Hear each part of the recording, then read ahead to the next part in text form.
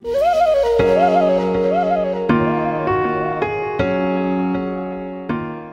a misty mountainside in Japan's Ie Valley, this is Paul Kato with the Chiiori Update. After a long winter break in Kyoto, with a trip back to Georgia to see the family, I'm happy to be reporting back in the valley. A flock of new visitors flew in on the stiff March breeze and helped me to warm the house back up. Alex was here too, consulting with Miyoshi City on abandoned house renovation in Ochiai. I was shocked at how run down the house they were going to renovate looked, but then Alex reminded me that Chiiori didn't look much better when he found it, and she looks great now.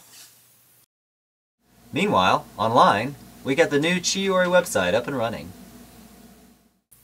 The site has been completely redesigned by our own Toru Muramatsu, with lots of info, photos, and sketches. Those sketches are by Toru too. Now, let's take a closer look at the site.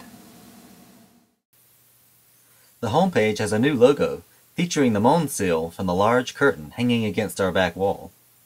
There's also a current news box with regularly updated information.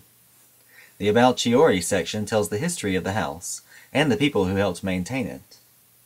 The Trust section gets you up to date on our nonprofit's activities and introduces our directors, staff, and volunteers. The renovation page is for people interested in our restoration efforts, while the About Ia section tells you the history and culture of the surrounding valley. We also have a great new visit section, with all the info you need to plan your next trip to see me. But I won't be the only one you'll find living under the thatched roof. I've been joined by Takashi Hirose, the first of our on-site volunteers for this year. Takashi is an Osaka native and an artist, making and selling ceramics and glass jewelry in the US and Japan. He's also a whiz in the garden, in the kitchen, and behind the camera.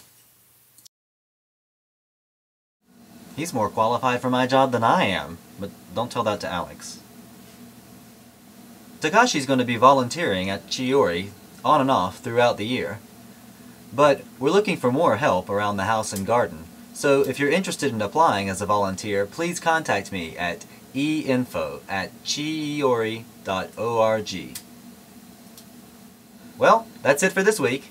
See you next time on the Chiiori Update.